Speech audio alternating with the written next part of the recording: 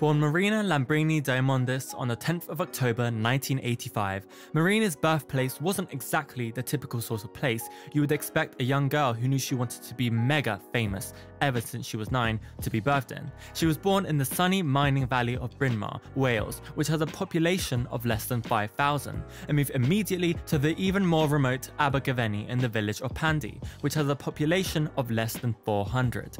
Luckily, she wasn't to be alone and grew up with an older sister, as well as a free-spirited Welsh mother and a strict academic conservative Greek father. Her parents split when she was only 4, her father packing off to Greece, and even though he would try to visit Marina and her sister whenever he could, which with 90s plane prices wasn't a lot, Marina has recalled missing her father throughout her childhood and his absence affecting her quite a lot. Nonetheless, she still experienced a simple and happy childhood, her mother not having a lot but still loving and treating her children whenever she could. Luckily, Marina wasn't a girly girl and didn't need a lot of expensive clothes and accessories, instead spending most of her time with boys outside, playing football and wearing Manchester United t-shirts. However, this early friendship with boys wouldn't last and would only worsen her social alienation and problems connecting with girls. She was already a bit of an outsider. Part of it is I'm half Greek and I moved around a lot, and maybe the other half is that I'm a weirdo. But her problems connecting with girls would worsen her social situation, Marina only finding friendship with females in her early 20s. As a young child, she wasn't musical and had no real interest in it, though she did try her hand at songwriting age 7, which apparently went so bad that she didn't try again until she was 17. However, Marina does recall a musical household, with her mother playing records by Dolly Parton, Enya, George Michael, and her dad sticking to his classical Greek singers and church choir records. Their choice in music often reflected their parenting habits, with Marina's dad bringing her up to be very questioning of the commercial world. He comes from such a traditional background and he's always been very proud of Greek art and culture, so things like McDonald's are the Antichrist. After finishing primary school, Marina attended the prestigious Haberdashers' Monmouth School for Girls, which wasn't great because she still had her problems with making friends with girls. She enjoyed history and literature, which came from her childhood love of writing, and it was at Haberdashers that she really gained the confidence to chase her musical dreams, after being supported by the music teacher who made her feel like she could do anything, even though she did skive his choir class. She had known she wanted to be famous since she was 9 years old. I started writing songs about 6 years ago, when I was 18, but I knew when I was about 9 that I was going to be in the public eye. I know it sounds like I'm saying, honey, I was always going to be a star, but I just had this weird feeling and energy inside. I can't really describe it, but I knew 110% that this was what I wanted to do. But it took her until she was about 14 years old to really be confident in her desires, because that was when she discovered Britney Spears, a childhood idol who guided the young Marina to chase her dreams. Britney Spears is a big influence, huge. I think people thought I was joking about that for a long time, but when I was a teenager, there was a genuine connection with this sweet girl who also had this very side that people didn't really want to accept. However, it was still something she had to hide because of her father's traditional conservative views. I definitely got the impression that pop was evil and Britney Spears was evil. When she was 16, Marina made the decision to take up her father's invitation to go live with him in Greece for 2 years, feeling very bored and unstimulated in her current situation.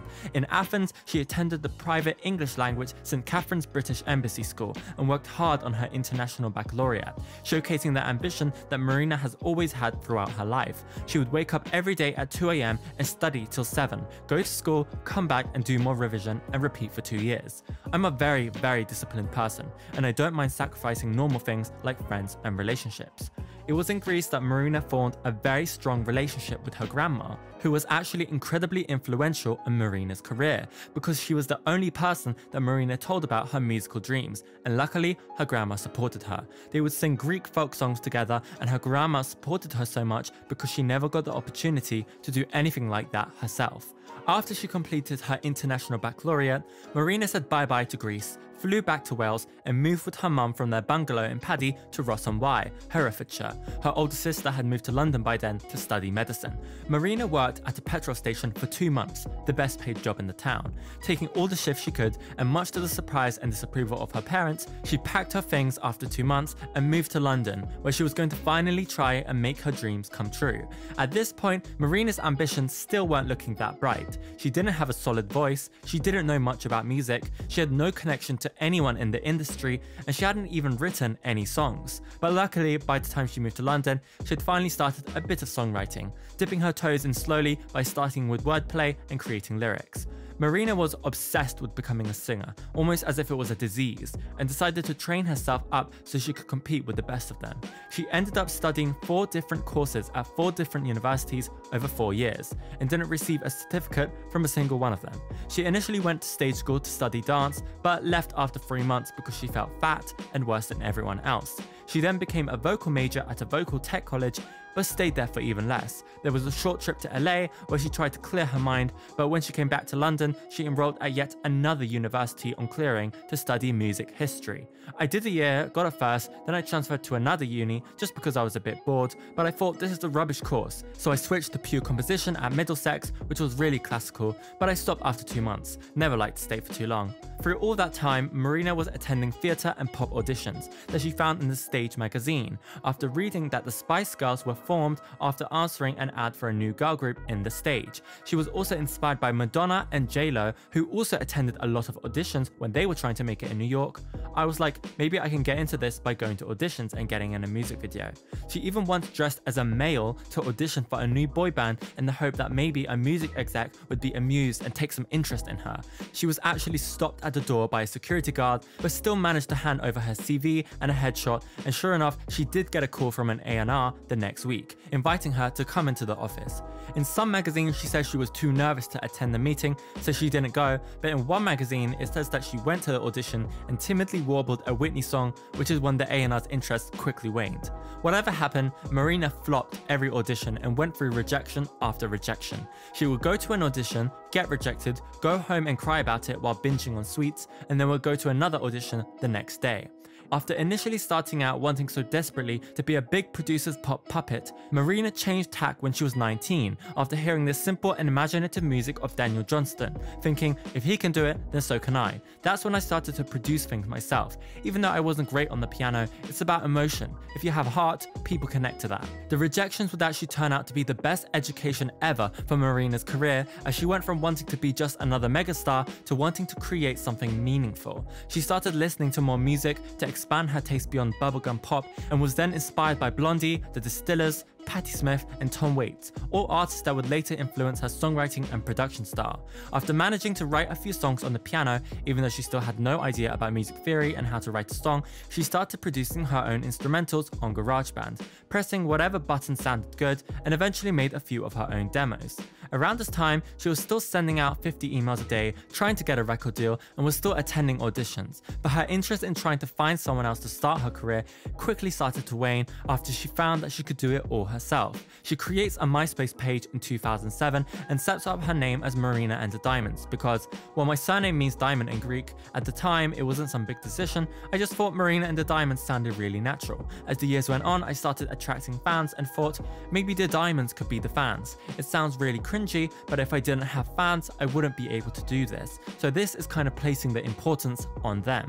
Her MySpace bio read, "I'm Marina, you're the Diamonds." And in that same year, she puts out her first EP, Mermaid vs. Sailor, and actually manages to sell several dozen copies, one copy ending up in the hands of indie pop impresario Derek Davis, who owns the boutique record label Neon Gold Records, which has helped launch the careers of artists such as Ellie Goulding, Gautier, Churches, Christine and the Queens, Charlie XCX, Tovlo, Vampire Weekend, and Lana Del Rey.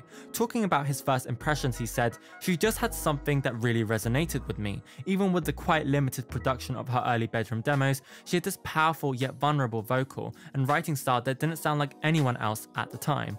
The day she quit her last uni in 2008, Derek contacts Marina asking to manage her and help her career.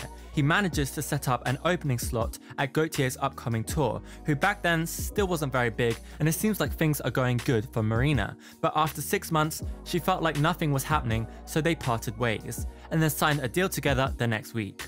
After going through 14 meetings with 14 different record labels, Marina finally signs up with 679 Records under Warner in October 2008 because she felt like they were the only record label that didn't want to impose an image on her. She starts going on writing session trips to New York and LA, and a lot of the songs written around that time are really great at showcasing Marina's mental space back then.